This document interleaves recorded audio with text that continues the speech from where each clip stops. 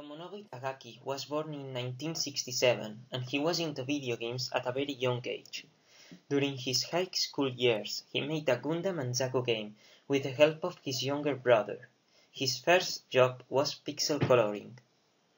He graduated from its School of Law on March 1992, and after meeting a founder of game developing company, Itagaki decided to pursue a career in gaming. He began working at Tecmo as a graphics programmer on Tecmo Bowl that same year. At the time, Tecmo had a lot of deficits and was suffering financially. They were on a brink of bankruptcy.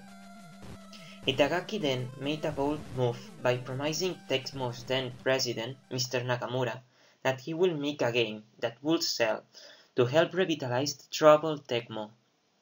Leaving no other choice, his boss decided to give it a shot, and that was how Dead or Alive came about, because it literally means Dead or Alive, referring to the fate of Tecmo. The Dead or Alive series sold well, and Itagaki climbed to the corporate ladder of Tecmo in the following years.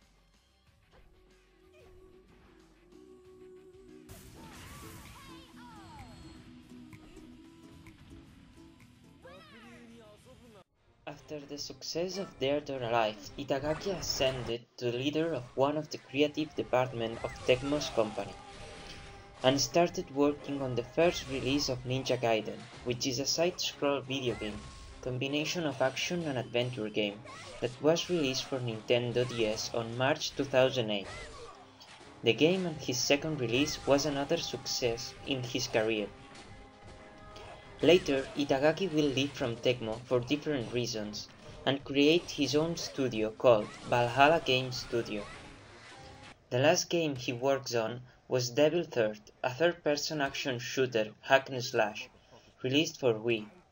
The game has from 8 to 10 hours of content and can be played by one or more players.